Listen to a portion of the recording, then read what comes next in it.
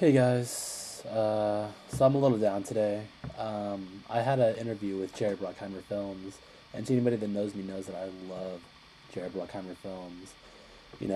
For those of you who don't know who that is, he produced the finest films known as Bad Boys 1 and 2, The Rock, and best of all, Armageddon.